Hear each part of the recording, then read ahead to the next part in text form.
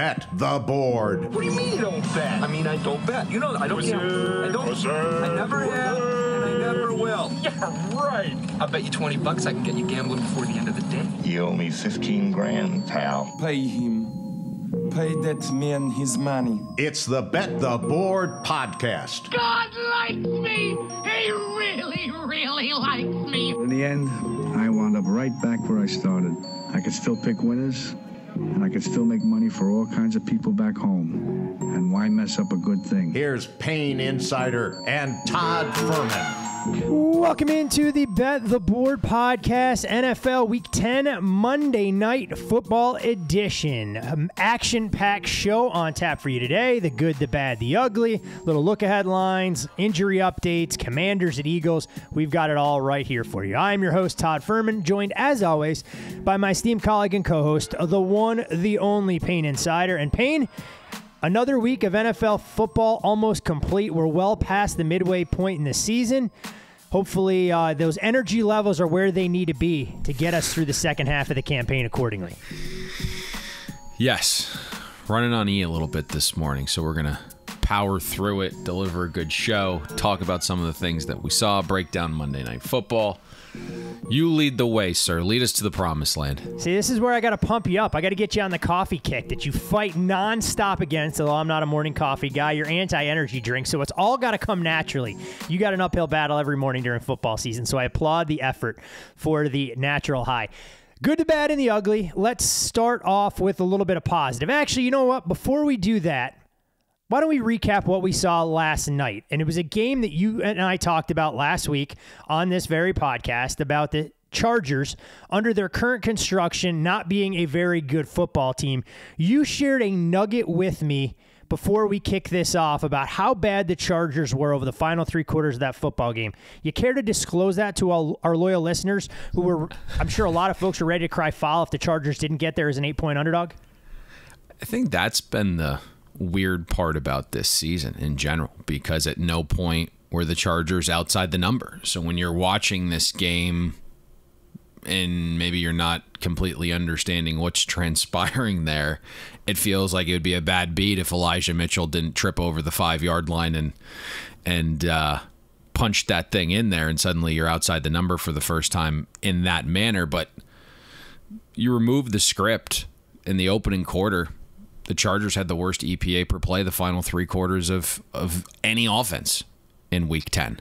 So it requires a lot of wonky stuff, right? The 49ers getting stopped multiple times inside the 15-yard line, settling for field goals. It takes a blocked punt by a guy who's feels like 12 feet away from the punter, right? He's like sticking his hand out there. Matrix-type moment out there for Chargers special teamers. Yeah, and then it was like this Florida State dynamic duo where you get an interesting catch over the middle of the field for about 20 yards, and Asante Samuel Jr. slingshots the receiver down. He just perfectly lands on Derwin James' helmet, and here's a fumble. It was just one of those weird, bizarre games, and ultimately we kind of hinted at that, right? The weird stuff that transpires sometimes in these public settings, and they all went the Chargers' favorite, the Chargers' favor, and allowed them to ultimately cover this game. Yeah, pretty wild. You mentioned the 49ers settling for 3 field goals, 26 yards or shorter in that game. They end up winning by 6 in a game where the first half goes over the total. Full game stays comfortably under, given some of that inefficiency that you just highlighted there from the Los Angeles Chargers.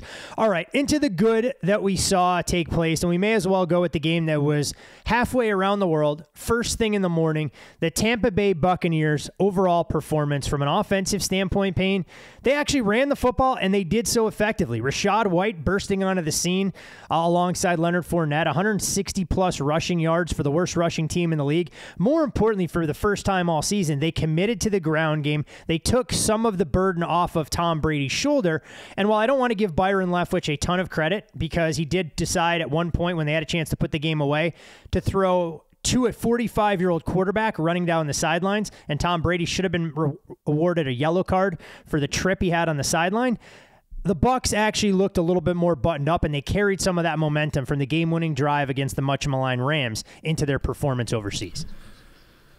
Yeah, this was the more I dug into the game, the more I liked Tampa, but I couldn't get past the price enough to lay it, and we ended up on the total Friday afternoon, and I'll be honest, I was a little surprised the market gave us zero respect. And the price really matters, but sometimes even the market and bettors within it don't know everything going on, and make no bones about it. Like, Seattle's a far better team than anyone expected.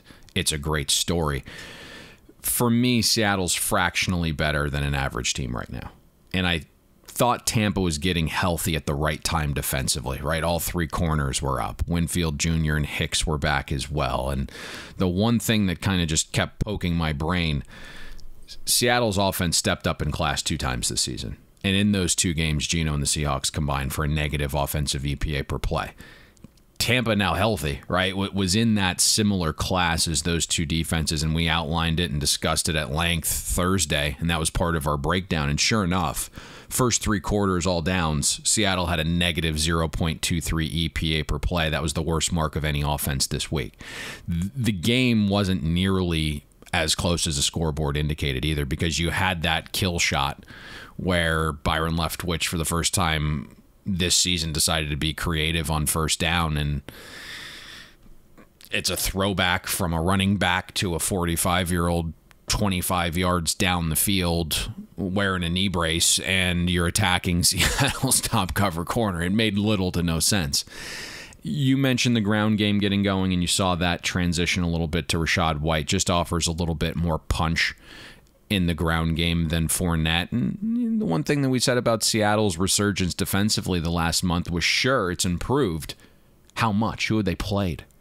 And there really wasn't many offenses within that 4-game sample where you said, okay, you know what, this defensive resurgence for Seattle is absolutely real. I believe it was 2 games against Arizona, who is 30th in offensive efficiency. It was a great spot against a Giants offense that was certainly overachieving and had some travel woes and some weather in the forecast. Some of the things they were doing didn't appear overly real, and you see the market maybe not be so far off as we initially anticipated on that game.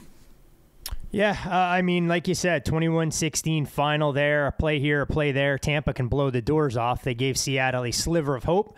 We're able to slam it shut, and suddenly it's Tampa in firm control in the NFC South right now. I want to give credit where credit is due to a team that I know you're fond of in the Kansas City Chiefs for what they were able to accomplish yesterday against the Jaguars. It's not often that you find a way to cover in the National Football League as a 9.5-point favorite when you lose the turnover battle with a -3 ratio. You're talking about a Chiefs offense that held the Jags to 5.2 yards per play. They finished the game with a net plus 2.6 yard per play advantage, flirted with 500 yards again, and 9 different Kansas City receivers caught passes from Patrick Mahomes. We'll monitor the status of Juju Smith-Schuster. Good thing we have Deepak on to give us an update on what his expectations are for Juju's availability for Sunday Night Football against the Chargers. But the Chiefs appear to be one of the more complete outfits, and they were given a little bit of help elsewhere in the AFC yesterday. They were able to take advantage. Yeah, it was a total team effort and through some adversity, right? I mean, you hit it perfectly. It's extremely rare that you can be -3 in turnover differential and still exceed odds maker expectation, especially the way this season's going with large favorites. And there were some issues along the way, not just Juju leaving early with a concussion, right? Right tackle Wiley, he left as well. And remember, Lucas Niang is who they want starting there. He's still a couple weeks away, so Mahomes effectively played with a third-string right tackle. All told, first 3 quarters, Chiefs nearly mirrored what the Dolphins offense did this week. Positive 0.4 EPA per play, 61% success rate. Defensively, held Jacksonville to a 33% success rate on the ground, so they made the Jags one-dimensional. They forced Trevor Lawrence to beat them, and he looked good in spurts, getting it to Christian Kirk, and that's an area where the Chiefs defense needs to be a little bit better because they are susceptible to the slot receiver, and something we thought might give the Jags a little bit of a fighting chance to put some points on the board there. But this is a tough stretch for the Chiefs moving forward. You mentioned catching a break there with the Bills going down, but the Chiefs, 4 of the next 5 on the road, and ultimately this will be the stretch that I think determines where the AFC kind of goes through in terms of home field advantage. You provided a nice little segue from the good, and I think it's worth highlighting. Much to the chagrin of us and our listeners, the Miami Dolphins offense didn't miss a beat, and I'm sure you have the metrics in front of you to further support that in terms of what we saw. I will give credit to Dolphins fans. They said it was the strongest crowd that they've had at Hard Rock Stadium since they renovated back in 2015. So, Payne, the Dolphins realizing that if you can go out there, you can score points, not punt the football, it puts asses in the seats. Yeah, there's no doubt about that. And listen, it was the wrong side. I mean, it's very rare that, you take 4 in a game and you watch it close like 3 a lot of places, and it's not the right side. And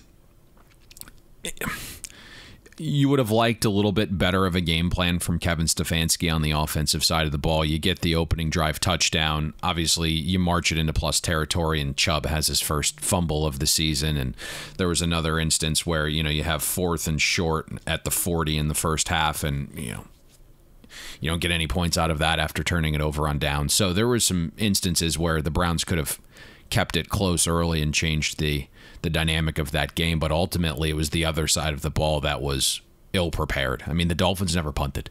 Not once. I mean, Mike McDaniel just put on a freaking clinic, and the Browns had 2 weeks to come up with that game plan for a familiar offense for Joe Woods. And you just look, whether it was through the air, whether it was on the ground, it just didn't matter. Miami punched Cleveland in the mouth up front in the trenches.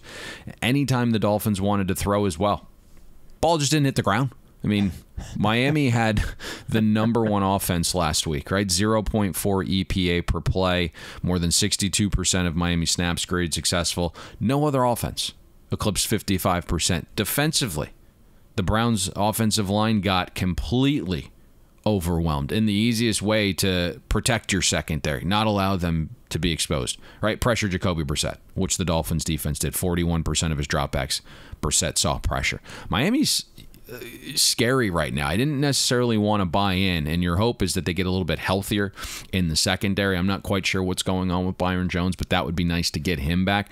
But Miami has not lost a game this season that Tua is finished. It's pretty staggering. And you mentioned Tua. This note comes from NFL PR that was circulated on social media last night.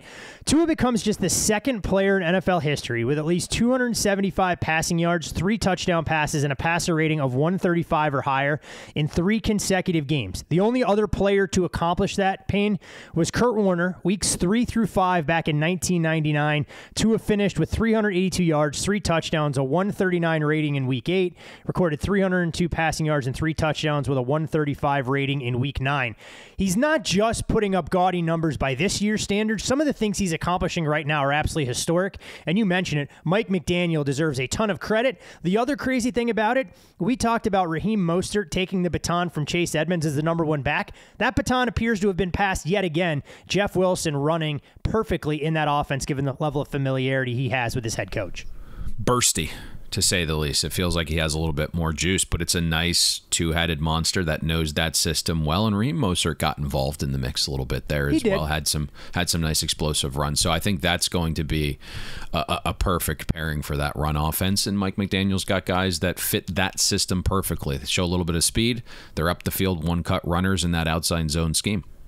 It's not always a beauty pageant to win games in the National Football League, and given what we saw in Pittsburgh, I'm not sure that's even strong enough. But the Steelers' relative domination against the New Orleans Saints, worried about the scheduling spot for New Orleans.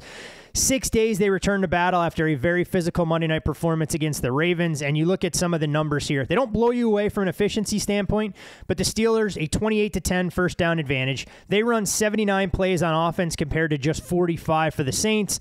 From an accumulation of yardage standpoint, 379 to 186, a 4.8 to 4.1 yard per play edge. But most importantly for the Steelers, they just wore the Saints down. Nearly a 20-minute differential in terms of time of possession. And TJ Watt gave the Steelers a little bit of an injection of life on the defensive side, even though Pittsburgh was playing without Minkah Fitzpatrick, who underwent an emergency appendectomy on Saturday.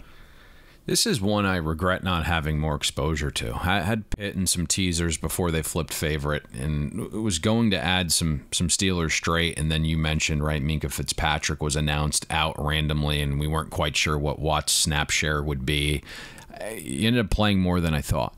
But this was just your classic Steelers win, right? Off the bye, rested, just more physical and gritty, right? Just mentally and physically beat the crap out of New Orleans here. And if you look, the Steelers were a net positive 40% in rushing success rate. Held the Saints to a 7% rushing success rate on defense. Offensively, Najee Harris was called out during the bye. There were some speculations that he might lose snaps to Jaylen Warren. Paid and off. Najee responded. And honestly, on game day, probably about 20 minutes before kickoff, I saw a group come in who bets a bunch of props and went contrarian and went over Najee Harris's rushing yards. It was like 43.5. So that was an easy winner. But the Steelers, 47% of their runs graded successful. So you see that dichotomy of the Saints being successful in 7% of their rushes, the Steelers being successful in 47% of theirs. It just dictates and shows that there was just absolute trench domination there. The Saints defense being soft in the front seven is something we never saw coming. And then, Pickett did enough to keep the Steelers offense balanced. Right now, I mean, obviously there's two teams yet to play, but Pittsburgh 9th in EPA per dropback in week 10. So you had some nice balance there, and Pickens got involved early with the nice touchdown. So let's see if this starts to trend up a little bit. I mean, one thing that we talked about was the Steelers' schedule this season. It was just brutal. The most difficult schedule through 9 weeks. And so now all of a sudden you got a young quarterback, got a young wide receiver, just a young team in general. Hopefully the bye week did them some well, and you're starting to get a little bit healthier on defense. Hopefully Minka returns quicker than what the initial diagnosis is. When you look at some of the other positives, I have one team on my list that I want to get to, but want to give you the opportunity to obviously highlight things since you pick up on a lot more than I do throughout the course of a full NFL day. Boy, I think we would be remiss if we didn't talk about the Vikings-Bills game. And to me, just wild. And I had said something on Thursday's podcast about the market being a really good indicator of what's going to transpire. And boy, there just wasn't a game that was more talked about for 6 days than Vikings-Bills, right? Just had this constant changing and conflicting information that sent the betting market in all different directions. I mean, even on game day, right, as reports are coming in, Josh Allen's not out for warm-ups. Right, market moves. Nope, there he is. Market moves again. just a wild version game. Of Where's Waldo? Yeah, I mean, you look at the entire 6-day sample of just like what the market was doing on this game, and it just was all over the map. And you look at some of the performances within that game, right? I mean, this right now is being talked about as the game of the year to date. You just had two receivers going absolutely ham back and forth. I mean, Justin Jefferson, that catch is going to live on. I mean, to me, possibly better than OBJ's years ago when he was with the Giants. But Justin Jefferson's just a freak, man. He can do a little bit more than Diggs. And I know Diggs had a good game, but Justin Jefferson can play above the rim, so to speak, right? Diggs is more of this elite route runner. If you look at Justin Jefferson yesterday, averaged 3.7 yards per route run. Buffalo knew where Minnesota wanted to go with the ball. Cousins still threw it there anyway. I mean, 50% of the Vikings' air yards. Diggs, again, very nice work right underneath, catching 75% of targets. But to me, Monday morning, probably the time we finished the podcast, total was like 48.5. And I'll just be honest, right? We bet that game pretty large, and it sent a wave into the market, and we got information that it wasn't looking good for Josh Allen. And then all of a sudden, by the time I would say Friday rolls around, Friday morning, you're looking at 3 and 42.5. And you're feeling pretty good. And then there's some speculation that Josh Allen might start to play, and then all of a sudden the report Sunday morning is he might start to play, and you got that back to 6.5 and 46.5. And just a wild game. I know you want to talk about this a little bit later because you're going to throw a certain gentleman into the bad or ugly category. I'm not sure which. No. Hold. Yeah, no. You're not getting out of this now because I've tipped my hand. I said there's some things that I will bring up with him. There is no doubt about it. But I love how you go, yeah, we're just going to throw you under the bus. But that's fine. I'm going to own it because I put it on our sheet. So go ahead. No, I'm just we're not letting you wiggle out of that. We're not letting you wiggle out of that. Not wiggling out of it. But can I try and mend fences with a fan base that I've ripped to shreds over the last couple of years? Because for the first time all season, they gave their fans something to be excited about. I don't know who you're talking about, but go for it. It's Green Bay Packers. For the first time all season long, the offense put together a couple of drives when they needed them most, erasing a 2-touchdown deficit against the Dallas Cowboys. Defense made plays. They get a big 31-28 win, a game where Green Bay did take money. They were a 5-point underdog when we talked last Monday. They end up closing in that 3.5 range. They showed an ability to hit a few deep shots. Christian Watson, tantalizing potential there, 4 catches, 107 yards, and 3 touchdowns. May have had another big play if it didn't look like he had a dislocated pinky when the ball made contact there. But to Green Bay's credit, they got the ball to their most explosive playmaker, and it wasn't Watson. It was establishing the ground game, reminding all of us that Aaron Jones is the best player they have offensively on that roster. They went out there and proved it, and by hook or by crook, defense made enough plays. They turned a 28-14 hole into a 31-28 win at the expense of the Dallas Cowboys. So I know you're the host, but I'm going to help us transition into the bad, because I could go 100 directions with Cowboys-Packers. Everything pointed to Dallas here, but the invisible man was on Green Bay. And anytime I don't know who's moving a game, it's always very scary. Rare. Yeah, I just stay off. I sent more notes about who took Green Bay from 5 to 3.5 than any game this season, and I just was not getting responses back. And for the first 3 quarters, Green Bay was doing bupkis. I mean, the Cowboys held Aaron Rodgers and company to a 40% success rate. That was the 7th best mark this week through 3 quarters. Packers run game only had a 34% success rate through 3 quarters. Dallas comes in, right, with the number 1 defense in the league. They were well rested off the bye. They were playing, we'll call it for a higher cost, right, Mike McCarthy. And despite Dak throwing 2 interceptions to a 3rd-string safety in Rudy Ford, who nobody had heard about coming in, part of the shenanigans that unfolded, right? The Cowboys build this 14-point lead for its defense heading into the 4th quarter.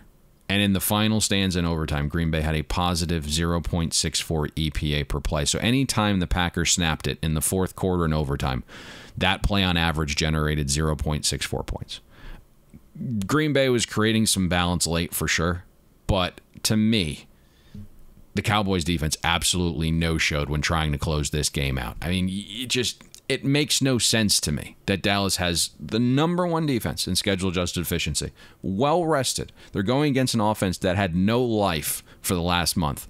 And I'm all about being contrarian and finding edges beneath the surface. But nobody saw that 4th quarter coming, I don't think. And then you start to process it in your head here, Todd, about when you're down 14, how do you have to attack? Well, you're probably in known passing situations. And what has your offensive line been doing this year? Been giving up a lot of pressure in under 2.5 seconds. It's why Aaron Rodgers has treated the ball like a hot potato, and now you have one of the best pass rushes in the league coming at you. It didn't matter. Didn't make sense. Didn't make sense this game. It's always funny when we talk about sharp money and you watch games unfold and you go, okay, you can see exactly why they were betting Team A over Team B. You can see the game flow. You can see plays develop.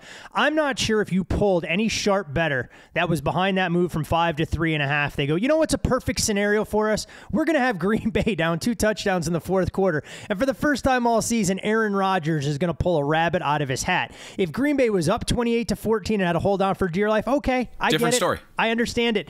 But just the way all of that unfolded, and it's kind of the running joke. You go, okay, sharp money's there. I can grab 14.5 on the live line, a ridiculous price on the money line. That couldn't have been further from my thought process when that game had a 2-touchdown deficit for the home team.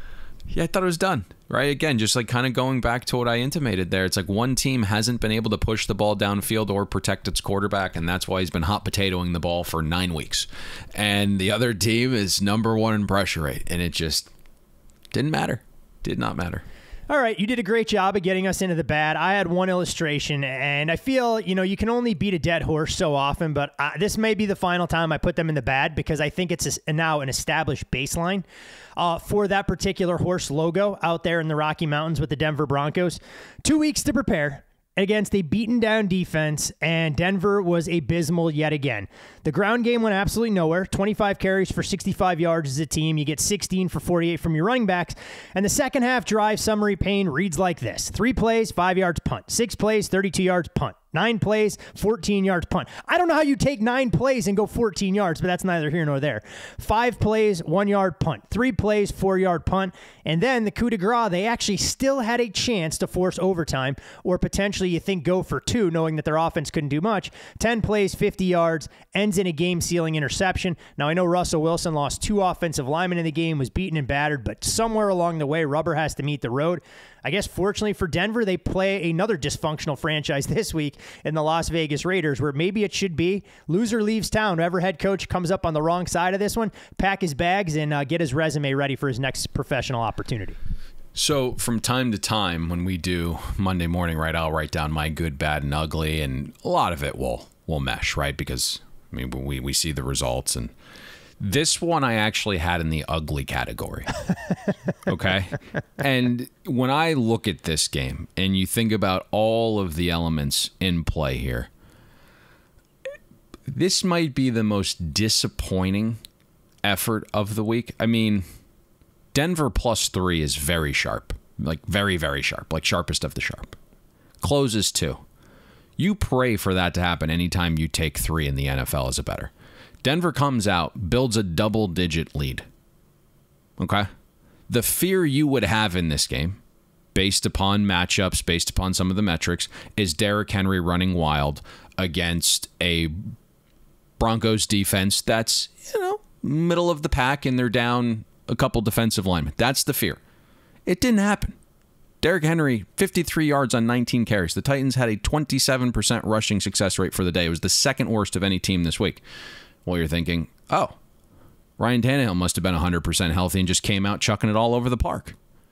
Of the games that have finished this week, Ryan Tannehill has the worst completion percentage over expectation of any quarterback. 16% below expectation. The Titans are 22 out of 26 teams in EPA per play on offense this week. You just left scratching your head like, how did they blow a double-digit lead with everything that I just mentioned? And, it's a combination of Russell Wilson being absolutely horrific, Nathaniel Hackett being outmatched at halftime with adjustments, and just the horseshoe continuing to be lodged up the Titans' ass. There is no explanation for anything like this. Nothing. I'm not sure how to even power rate or quantify anything Titans related. It is the most baffling thing that I've seen over, the last couple of seasons. Don't get me wrong. I mean, betting against New England used to be a pastime of mine when Tom Brady was at the helm. I knew what I was getting myself into, that New England had another gear that they could elevate.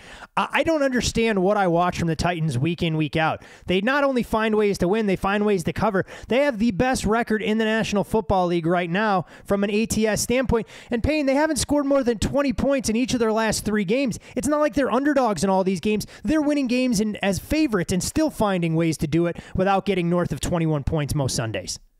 I'm watching it, and I just don't have any idea what's going on. And you can kind of just feel the vibe changing. You're like, oh, shit, here it comes. Here it comes, right? Great.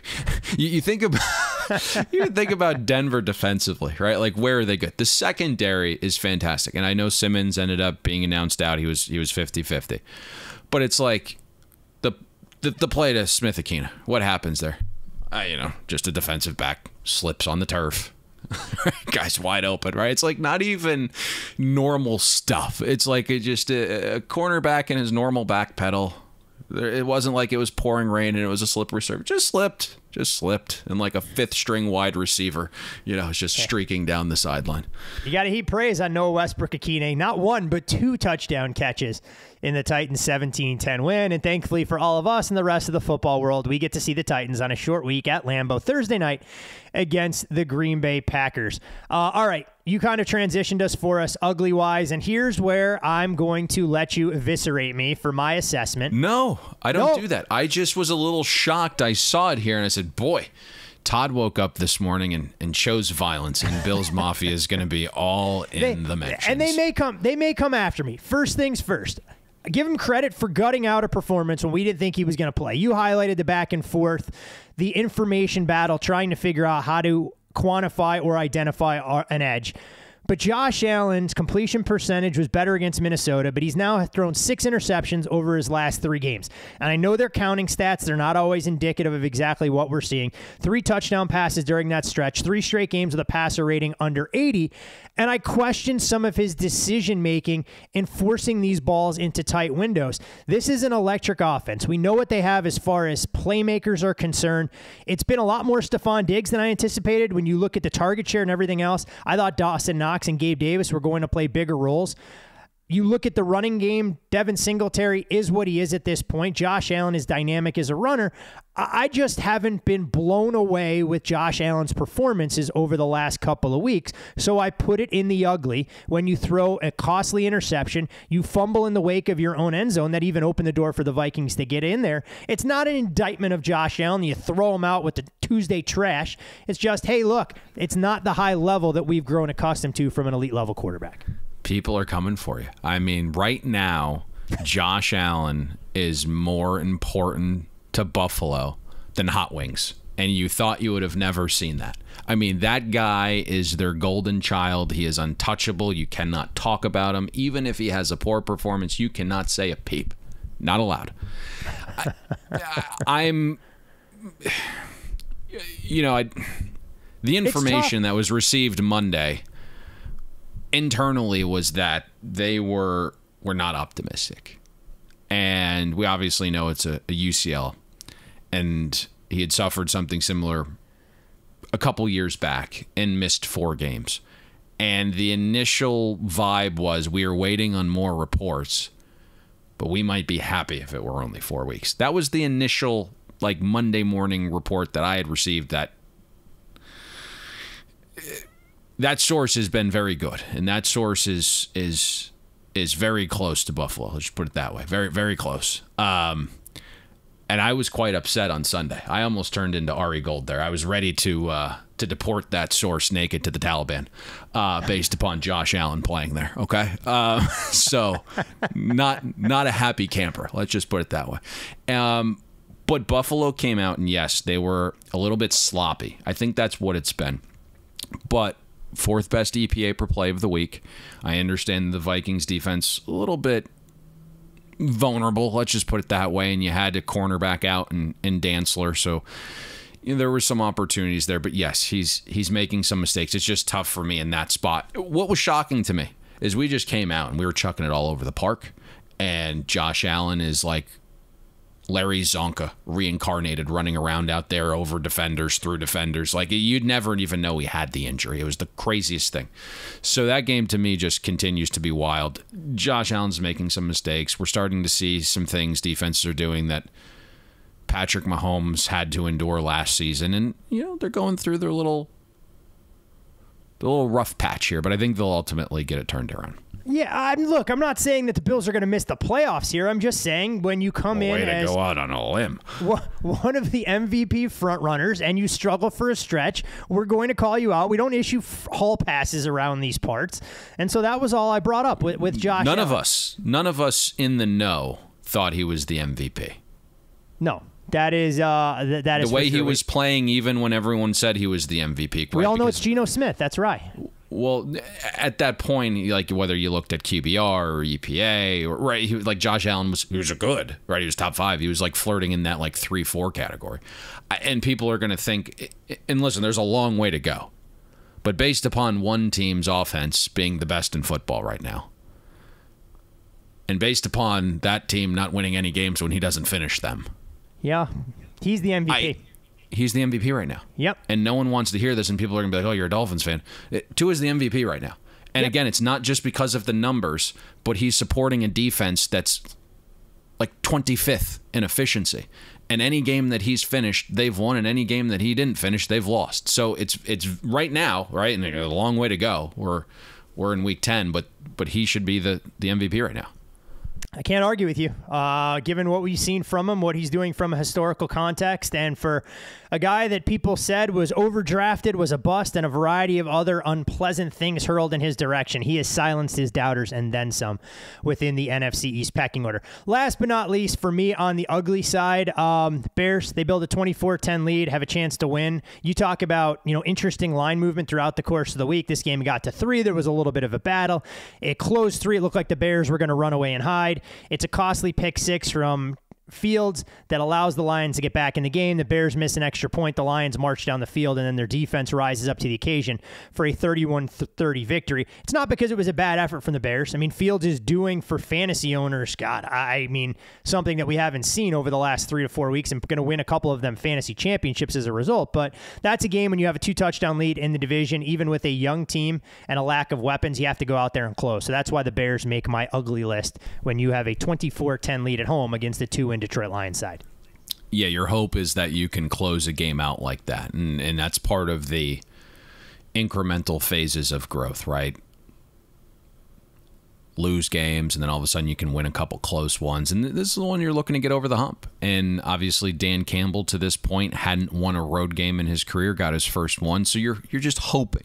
But I still think there's positive here. And, I got a little mud on my face early on in the season because I kind of went to bat for Justin Fields in our preseason previews, and I said, hey, I think there's something here. Some of these underlying metrics to me indicate improvement to end last season, and I think that he's got a chance if you put some guys around him, if you're calling the right stuff. And early on in the season, it was ugly, and the offense wasn't calling the right things. And now they have confidence in Justin Fields. They've put the game really in his hands, and you have to like what you see here. Now, are they going to win a bunch of games the rest of the season?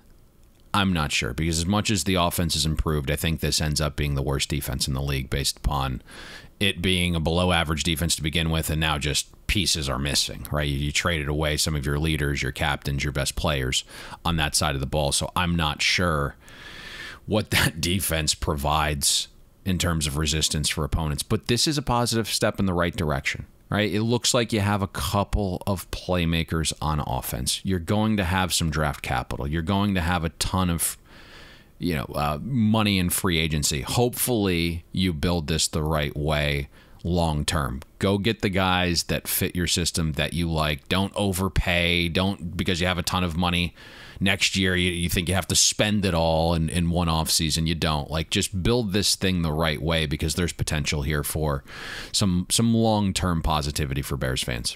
Hey, this is something I never thought I would say after the first couple weeks of the season. The Bears are almost becoming must-see TV on Sundays because of what Fields is doing at the quarterback position. We saw the ridiculous run to get that game 10-10 at the half. You talked about a defense that can't stop anybody. And don't look now, but Justin Fields, 6th in the NFL in rushing yards, about a shade less than 200 behind Saquon Barkley. One hell of a story that would be if he was able to lead the league in rushing yards from the quarterback position. Anything else ugly-wise you'd like to include before we transition to a very brief look-ahead line segment? I thought you were going to transition right there, because Bears-Falcons is one that we're discussing in the look-ahead line segment. All right, see, that's why you're getting the hosting chops. I knew Cardboard Chat was going to pay dividends for you. Soon you're going to take my job. I'm going to get Mondays and Thursdays off. You're going to do this show entirely on your own, tossing from pain to pain, and we got a new show brewing there. You can follow Payne on Twitter at Payne Insider. I'm Todd Furman. You can follow me there. Most importantly, follow the podcast at Bet the Board Pod. And like we mentioned, a variety of other podcasts around the Bet the Board family. It's not just the NFL and college football, but if you're into sports cards and a little bit of sports memorabilia, encourage you guys to check out Cardboard Chat. Payne and his co-host Jesse Craig of PWCC Marketplace do an outstanding job peeling back the curtain of a rapidly growing industry, and is an outstanding alternative investment asset class given some of the distressed markets across the board elsewhere. So I want you guys to check that out. And also sign up for the Bet the Board weekly newsletter. It comes out on Friday. It's a recap of all the week's events that are going on, including some of the articles you may have missed, podcasts, and prop bets as well. That was a rocking chair winner for people that were subscribed this past weekend. Austin Eckler under his rushing total. Didn't even flirt with 30 in the game. Falcons and Bears, you mentioned it, the adjustment in the market. The Falcons were a 4-point favorite. We see Atlanta lose on Thursday night to Carolina. The Bears come up short against the Lions, but the betting market responds onto a key number of 3. This is I think you hit it perfectly, right? Mariota and the Falcons look lifeless on a short week in front of a national audience, and I understand there's some, right? You're still kind of in the mix in the NFC, even though it's kind of a delusional thought process. At what point do you go to a different quarterback? I don't know, but Mariota didn't look like that guy on Thursday night. The Bears, as we mentioned, are kind of becoming the lovable losers with Justin Fields putting up some gaudy Madden-like numbers, and you hinted at that, right? They're must-see TV right now. Chicago is the first team in NFL history to score 29 or more in 3 straight games while losing all 3, because the defense cannot stop a nosebleed. So I'm interested to see where this continues to transition. And there's a couple spots, Todd. I would say this number is like 2.8 right now, because a couple sharp shops are below the key of 3 as we record.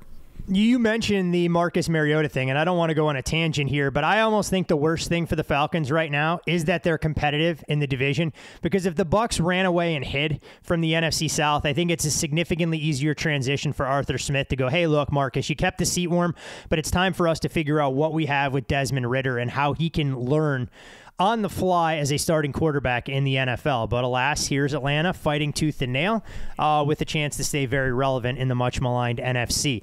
The Buffalo Bills, Payne, were a 6.5-point favorite. That number has now ballooned out to 9. Obviously a combination of factors as they'll play host to the Cleveland Browns this weekend. We know Josh Allen's healthy enough to play now, so that's a decent amount of this. There was obviously some skepticism built into the look-ahead line. Browns coming off a curb stomping without an ability to stop a high-powered offense. You get another one here in Buffalo. We'll say this.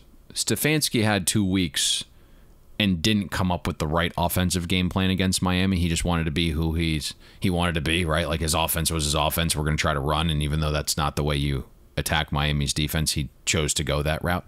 But Buffalo hasn't been able to stop the run for 3 weeks now. So you do have a running dog situation here, and now, actually, as we record, Todd, we're out to 10 in this game. So 6.5 to 10 on this one. It'll be interesting to see if that's the price point that gets a little interest in the Cleveland Browns. One other game I wanted to highlight, obviously injury intrigue to 2 key contributors for one team's offense. That, of course, would be the Los Angeles Rams that are on the road against the New Orleans Saints. The Saints were a pick'em on the look ahead. They're now out to a full field goal favorite. It doesn't look good for Cooper Kupp, and we await the updated status, which we'll get on Wednesday or Thursday most likely, for Matthew Stafford, who was unable to go this past Sunday against the Arizona Cardinals. Yeah, Cooper Kupp is going to be sidelined for a few weeks, it looks like, with a high ankle sprain. The Rams haven't shown the ability to run the ball, which is what you can do to the Saints, as we talked about earlier. I do like the injection of Kyren Williams into the game late against Arizona. Let's see if he kind of gets the bulk of the work from the onset in this spot. One of the more interesting games from a market standpoint, I think it's going to create a stance from respected bettors, because the market does weird things, especially on the screen. And so I think we all know that Cooper Kupp is out, but he's listed as questionable. And what happens when he gets announced out? Where is this going to go? But you also have Matthew Stafford, who I would think absolutely plays in this spot. What happens when he gets announced in? So there's going to be some weirdness to the market here, I think, in this game. Well, when you want to speculate on injuries, again, these are things oftentimes above your pay grade and mine. That's why we bring in the good Dr. Deepak to break all of things down from a gambling and fantasy perspective. Are you injured or are you hurt? When injuries occur in the NFL, you need someone to call on. If you're hurt, you can still play. If you're injured, you can't. Let's check in with Dr. Deepak Chona, Stanford and Harvard-trained orthopedic sports surgeon and founder of Sports Med Analytics, the industry leader in data-driven injury analysis. So are you hurt or are you injured? All right, well, thank you, Todd. Pumped to be bringing you your Bet the Board injury report, so let's dive right in. Starting with Cooper Kupp. Now, the video was pretty concerning for a high ankle sprain. He, of course, could not put any weight on it right after. We're probably looking at a multi-week absence. These tend to be 3 to 6 weeks, depending on severity. MRI will likely come Monday, and then we'll know a little bit more. And then we have Leonard Fournette dealing with a hip pointer. These are painful injuries, but structurally stable. So with the bye coming week 11, Fournette has a good chance to rest up and play week 12. Then Josh Allen, thankfully no new injury to report. He did have excellent numbers in week 11, but I still wouldn't call him 100% for another 1 to 2 weeks. As long as he doesn't take a bad hit to the area that sort of torques his elbow, I would expect him to keep improving steadily. This whole issue should be behind him about 4 weeks from now. Then Jerry Jeudy. Now the video looked like a possible high ankle sprain. It was hard to tell, but MRI will help to show us the severity. Again, we're usually looking at 3 to 6 weeks, at the very least multi-week absence. Then Juju Smith-Schuster left the game with a concussion. He does have a chance to come back for week 11, but the most common outcome here, especially in the post-Tua era, is a 1-week absence and then returned to the game.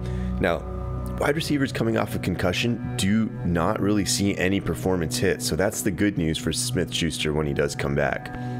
On Zach Ertz, now we can't say for sure from his video, but the mechanism was concerning for at worst case an ACL tear and at best case an MCL sprain. Now his face on the way to the locker room did not look promising. In the best case scenario, an MCL sprain would probably keep him out at least 2 weeks. The worst case, of course, an ACL would be a season ender. So more to come on the story with Zach Ertz. And then we have Cole Kmet. Now he's been looking really good, but he had an injury to his thigh. It looked like a contusion. Most of these wouldn't cause any missed games, so Kmet will likely be returning to the practice field this week. Then we have Kyler Murray. Now, he was ruled out as a game time decision this week with a hamstring. Very likely to play next week.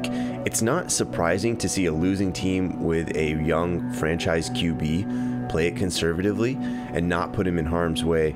But again, Kyler Murray would likely be playing next week. Then we have Matt Stafford.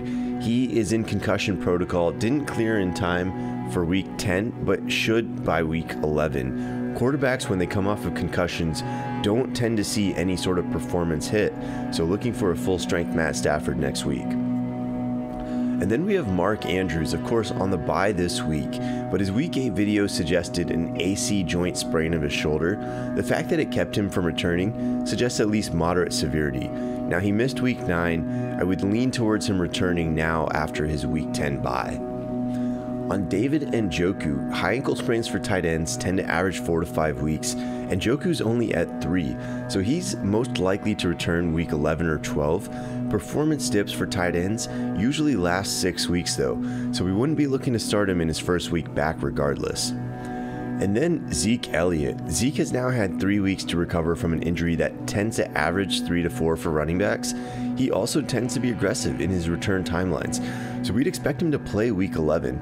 However, it would be a little atypical to see him all the way full strength before week 12, so we'd anticipate some short-term workload limitations if active this coming week. And then Darren Waller. Unfortunately, not great news. Re-aggravated hamstring strains average 4 to 6 weeks for tight ends and wide receivers. Players like Waller, who are in their 30s, tend to have high re-injury rates for the remainder of the year. He's not really a player I'm interested in targeting. Look at Keenan Allen's season as a cautionary tale for this case. Then Mike Williams. Williams has an outside shot to return week 11, but severe high ankles for wide receivers trend closer to 5 to 6 weeks. He's currently at only 3. The more likely return date is week 12 or 13, but with a performance dip that usually would last through week 13. Then we have Keenan Allen. Now, Allen re-aggravated his hamstring during the week 8 bye. These tend to average 4 to 6 weeks, so it would be surprising to see him on the field before week 12 at earliest. These injuries for older players do tend to linger, so we'd be avoiding Keenan Allen for the rest of the season, pretty much in all formats regardless. And then DeAndre Swift. Now he looks like he's continuing to slowly ramp up. This usually takes a minimum of 4 games. He's at 3. So I still feel good about starting Jamal Williams and avoiding DeAndre Swift for at least 1 more game. And then Chase Young. Now don't expect Young to rush his return. He's now 1 full year removed from ACL surgery, so he's very likely cleared for pretty much all activities, but he's on a losing team, and as a budding young star, there's really minimal incentive for Young to ramp up too quickly. Expect his return to the field around week 12.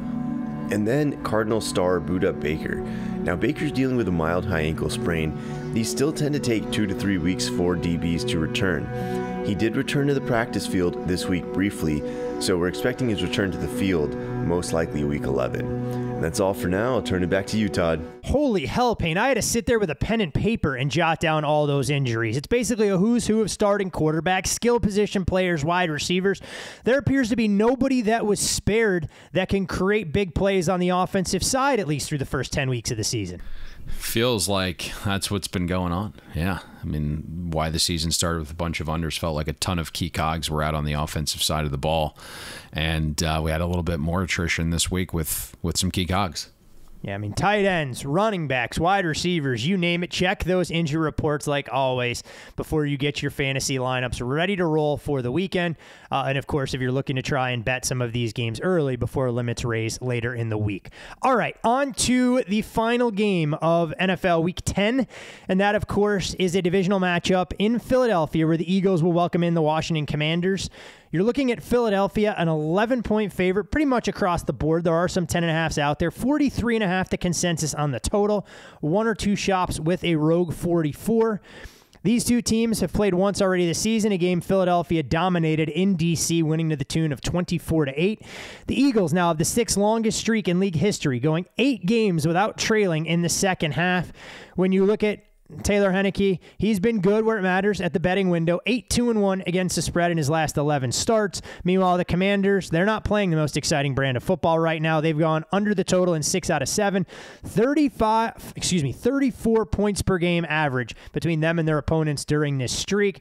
And you look at Washington, Payne, we talked about it at the top of the show, how difficult it's been so far this season for double-digit favorites to cover numbers. If you blindly bet those double-digit dogs, you'd be profiting quite handsomely. Hell, you could bring that number all the way down to 4.5 or better, and you'd be in a very difficult spot. When you assess this game and try and find a path for the Commanders to be competitive, is it on the defensive side where they have to be good, or is it just taking the air out of the ball, letting Brian Robinson run his head into a brick wall 97 times, Antonio Gibson doing his thing on the outside, knowing that the Eagles have been a little bit light in the trenches and they can be beaten when you run between the tackles, especially with no Jordan Davis? Perfect. All of the above. You hit it. You hit the nail on the head there. Let's get out of Dodge. Now, listen, I think what I've seen in the market, and it hasn't necessarily reflected it on screen, you did hint at some of the 10.5s appearing.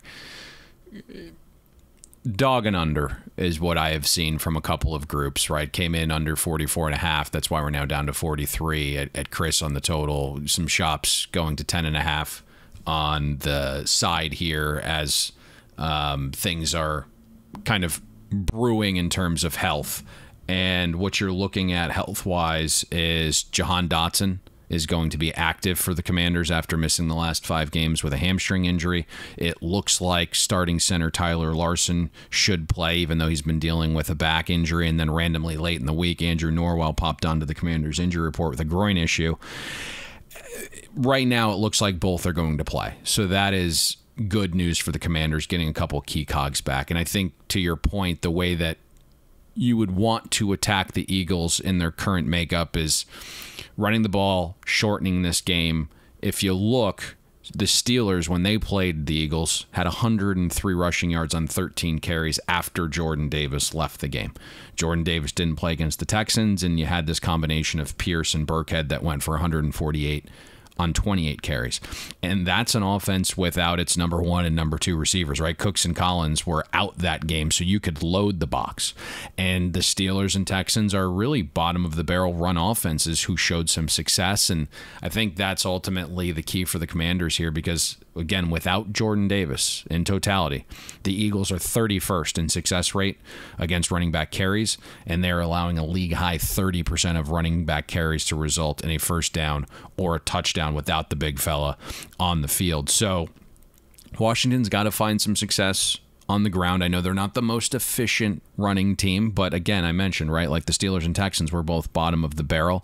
I think you need to see a little bit more Antonio Gibson. He's far more burstier than Brian Robinson. I know the staff's just in love with Robinson, but you got to find ways to get Antonio Gibson the ball a little bit more.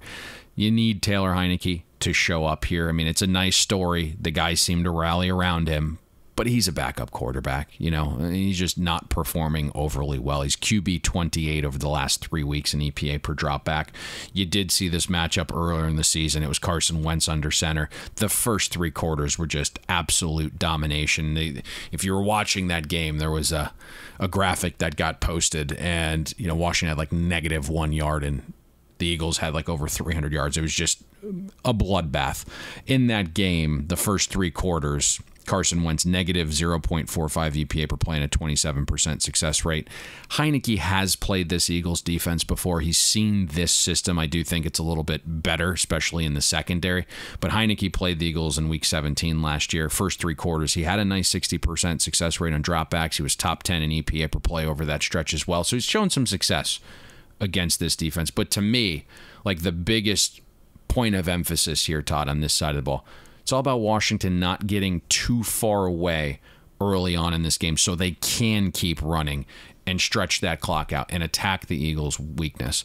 But you're seeing an Eagles offense and team in general that's just started really, really fast. And right now the Eagles have scored on 57% of their drives in the first half. Washington just 19%. So that's where the large dichotomy comes in between these two teams, because you have a fast starting Eagles team. You have a really slow starting Washington team. Scott Turner really hasn't devised the best game plans and scripts. And so that's huge here, because if you can keep it within reach early, you can do everything you want to do in terms of game plan. But if the Eagles get out to a lead, all of a sudden you have to abandon that, and it's Taylor Heineke chucking from behind. It's not a good equation. When you look at the Eagles, I mean, this is a team that's poised to be favored by double digits in 3 straight games for the first time since the 1970 merger. To your point, talking about fast starts, plus 96, their point differential in the second quarter this season, outscoring their opponents 133-37. It's the best point differential by any team in any quarter through 8 games since 2000. The first team with a positive turnover differential in each of its first 8 games since the 1972 Steelers. Team hasn't led the league in takeaways and giveaways like the Eagles are on track to do since the 49ers accomplished that feat back in 2011. Payne, when you look at this Eagles offense and you try and figure out what's making them so successful, obviously the low-hanging fruit is Jalen Hurts making better decisions. The addition of A.J. Brown. Devontae Smith has kind of almost become an afterthought as far as his stats and overall production, as it's the Dallas, Goedert, and Brown show. But what else have you seen from Philadelphia that should allow them to have success against a Washington defense that, to their credit, has been better over the last couple weeks, especially stopping the run, even if they don't add Chase Young into the fold, who it looks like it's going to take him another week to join that defensive unit? Yep, Chase Young will be out again this evening. The one thing that you mentioned there, and again, why I think the Dogs attracted some sharp money here, is that on paper, on the surface, right, Philadelphia wants to be this run-first offense, and Washington's run D has been their strength, especially the way they're trending, and we saw that unfold in front of our eyes against Minnesota 2 weeks ago.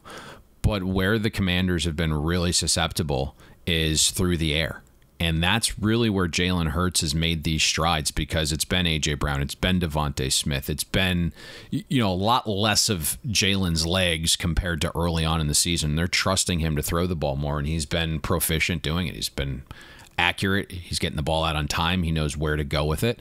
But if you look at the Commanders, right, they have not played a very good schedule of passing offenses, and yet they're 25th in defensive pass efficiency. If you go through this list of quarterbacks, and I know some of them are playing above expectation, but just in general, here's the list of quarterbacks Washington's played. It's Trevor Lawrence, it's Goff, it's Cooper Rush, it's Tannehill, it's Fields, it's, the current version of Rodgers and the Packers offense. Just kind of strike what you saw yesterday from your mind, and you'll understand what that means. It's Sam Ehlinger, right? It's Cousins, and then it was this Eagles offense and Jalen Hurts back in week 3, and that was really the top tier offense they'd played through the year, through this season so far.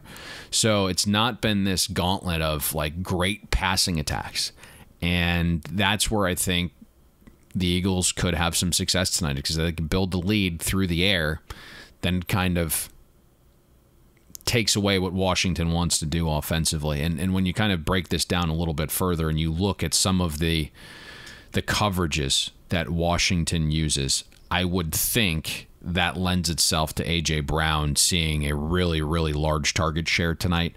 If you look, he just gets the lion's share of targets based upon when the Eagles play defenses that use man coverage, and the Commanders' defense use man coverage at a top 10 rate. So I would think A.J. Brown's going to be the focal point of this offense. I think Devontae Smith has showed pretty well this season. Obviously, he's an afterthought compared to A.J. Brown, but those two do provide a nice little tandem here that I think could give the Commanders trouble on defense. And that, to me, is the entire key, right? Game state is massive here. The Commanders cannot fall asleep at the wheel to start this game. They have to come out with a little bit more energy, a little bit more passion, a little bit better of a game plan and script, and that's ultimately what I think pro bettors are banking on here. Have you seen enough from the Eagles' passing attack that if a team sells out to stop the run, that they can do enough to just win a game through the air with Jalen Hurts' ongoing maturation? Depends who you play. I mean, I think there are certainly holes. I mean, it's great that the Eagles have started 8-0, and I know Philly fans are loving that, and all signs point to them being really involved in this playoff run because that's a very difficult place to play.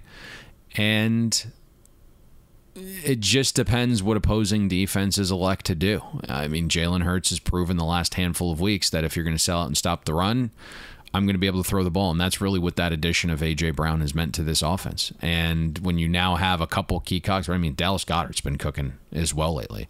You have these, yeah, that is my guy. You have a couple of competent pass catchers that are matchup nightmares, and it really doesn't lend itself to selling out to stop the run. And that's really been what that addition of A.J. Brown means. Obviously, right, for fantasy perspective, for guys like watching the game, right? Ball watchers like, oh, A.J. Brown's pretty good. But even when A.J. Brown's not involved in the play, catching the ball, what he means for what defenses have to do to the Eagles, I mean, it just opens things up for that entire offense. Yep, it should be an interesting game only because it's a division rivalry. Obviously tough to try and navigate through some of these double-digit spreads when you need certain things to go the right way for you. But as we talked about, double-digit dogs have definitely had their day so far this season. Anything else that you've seen on this game of note as far as side or total? It looks like, 43.5 kind of out there. Appears to have seen a little bit of under money initially. You would think, at least on the surface, that's correlated to the dog, and the two kind of work hand in hand with one another. Yeah, that's the only thing I've heard. I have not bet either yet, but the two components that I heard earlier in the week was, I got sent under at 44.5 from, really respected bettor, and I've seen some Commanders plus 11 in the accounts. Have not bet either personally at this point. Makes sense. You feel like that is kind of the approach that's there. If it's enough to get you to the window, that remains to be seen. That is, of course, why they play the games, and tonight will kick off at 8:15 Eastern. Other news nugget, Payne, because I know you were sitting on pins and needles waiting for this to become truly official. The Carolina Panthers going back to Baker Mayfield in the wake of P.J. Walker's high ankle sprain. So you've seen a little bit of money come in on Carolina on a Monday morning for their game next Sunday against the Baltimore Ravens. You can follow Payne on Twitter at Payne Insider. I'm Todd Furman. You can follow me there. Most importantly, as always, follow the podcast at Bet the Board Pod. Payne, anything else you'd like to share with our listeners this fine Monday before we close up shop for the day? That's everything.